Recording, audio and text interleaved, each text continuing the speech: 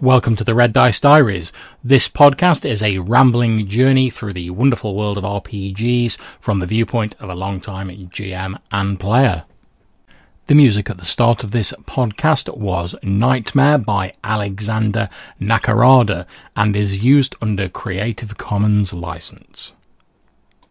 Hi, it's John from Red Dice Diaries here, and I'm just going to talk in this episode about a trend that I've noticed in a fair few role-playing games that I've read recently, and that is the trend for there to be a lot of fluff or extraneous material before you actually get to the game proper in a game book.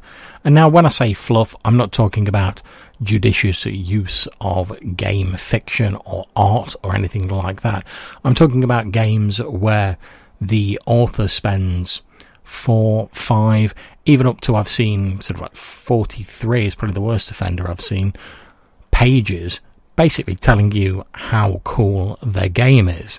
Now, I don't know about you guys out there, but if I've already purchased a game, then I've probably already read reviews on it. I've heard other people tell me about it.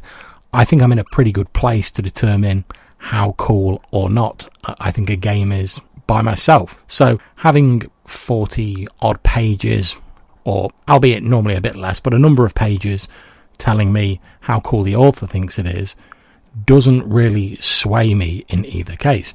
And in a lot of newer games, these extraneous pages are beautifully illustrated. They have a very sharp graphical style to them. They look, for all intents and purposes, like pieces of art. And that's great. But if you think about a lot of the more sort of high-end modern RPG books, they're not exactly cheap. And that's fair enough because a lot of work goes into them. Artwork isn't cheap, getting editors isn't cheap, laying out all of this stuff isn't cheap.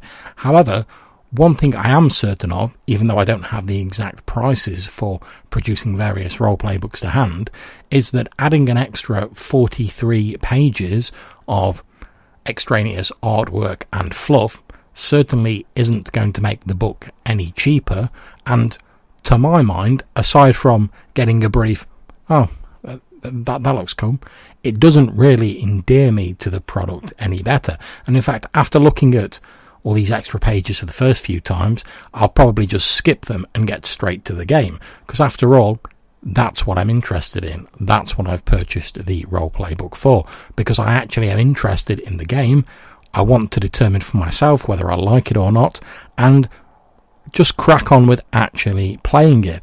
I don't spend days sat there pouring through pages which just have pictures or like the odd atmospheric word or quote on them, thinking, oh my god, that's improved my appreciation of the setting, or maybe think that the game's somehow cooler.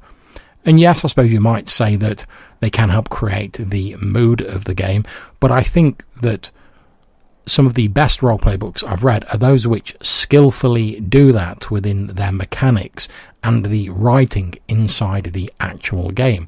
We don't need a massive prologue at the start of the game saying, oh, wait until you get to the rest of the book. Oh, it's going to be so cool. Wait until you get, oh, you won't believe how cool it's going to be when you get to the rest of the book. And that's just how these extra bits come off to me.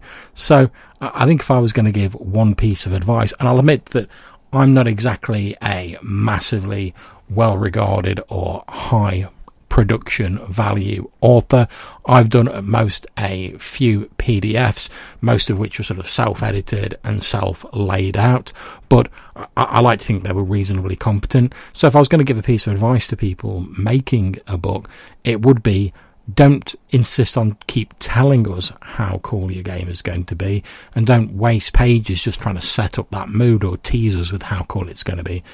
Actually show us by getting straight to the core of your game and showing us what's new, what's innovative. Hell, even if it's not innovative, just show us what's skillfully done about your game and how it's going to help us create an enjoyable experience at the roleplay table. Because at the end of the day, that's what we're all there for. We don't sit at a roleplay table wanting to be wowed by graphics and carried away by some indefinable mood.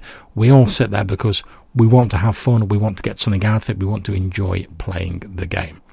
So there we go, that's my ramble about extraneous pages, bumping the cost of roleplay books going up. And as anyone who knows me will tell you, I'm quite tight with my money, so I'd rather have 40 less pages of bump and have a cheaper book that shows me how cool the system is, rather than just trying to tease me for ages and then probably in fact pissing me off before we get to the actual game itself. So whatever game you're playing out there, I hope you're enjoying it. Take care, and I'll catch you soon.